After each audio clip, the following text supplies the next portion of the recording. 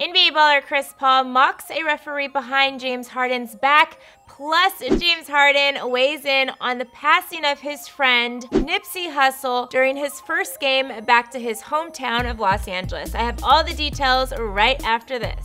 Hey guys, I'm Britt Johnson. Make sure you follow me on social media at @IamBrittJohnson and click subscribe to The Fumble if you haven't already. With just about a week left in the regular season, the Western Conference playoff teams have all been set. Although the seeding for the playoff bracket isn't confirmed due to the fact that the 1st through 8th seed are only separated by 9 games, we know we will in some capacity see the Warriors, Nuggets, Rockets, Blazers, Jazz, Clippers, Thunder, and Spurs all in the Western Conference postseason. Because of the competition we have in the Western Conference right now for seeding, every game for the remainder of the season matters.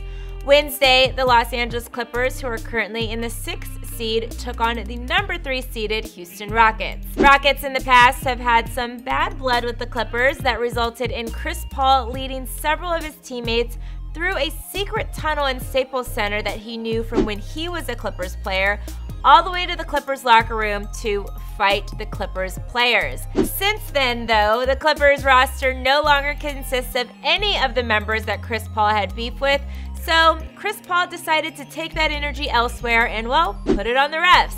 Ken Maurer was speaking with James Harden about a call when Chris Paul did this. First half of play, the Houston Rockets have been terrific. So Paul mocked Maurer, but the funniest part of this is Maurer literally looked like he wanted all the smoke with Chris Paul. Is it just me, or has this season been either the NBA players versus the refs, or the NBA players versus the fans? We have seen very few incidences where it's the players versus the players. The mocking wasn't the highlight of the night for Chris Paul, though. The NBA baller scored 29 points, including this 3-pointer from behind the arcs at the other side of the court. A rare highlight for the Clippers. The horse. Oh, it's banked in.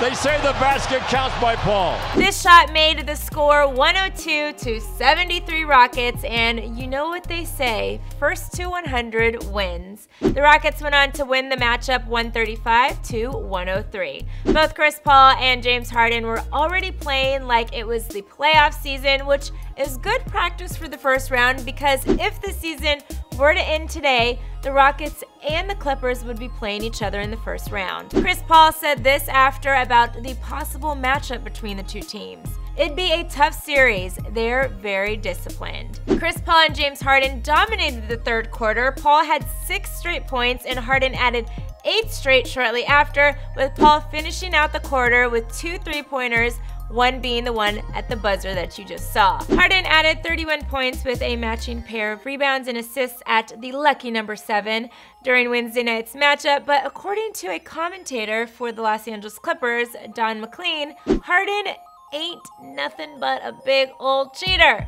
McLean saying this during the game. I just feel like, Ralph, this style, what Harden does is manipulating the game somehow, like almost like cheating it somehow, and I don't really have a thought beyond that other than I'm watching something that isn't basketball. He went on to say, to me, basketball is player movement, ball movement, designed plays.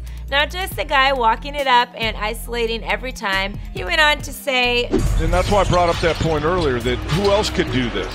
It's not like he's, it's not like within the system he's getting all these numbers. The system is built for him. The Rockets are on a 4-game win streak, but Wednesday night's game in LA was a special one for James Harden. This was the first time back in his hometown around family and friends since the passing of his friend, rapper Nipsey Hussle. Harden had this to say after the game about Nipsey. He was powerful, not just to a certain dynamic or a certain city, but just to the world. He was a leader.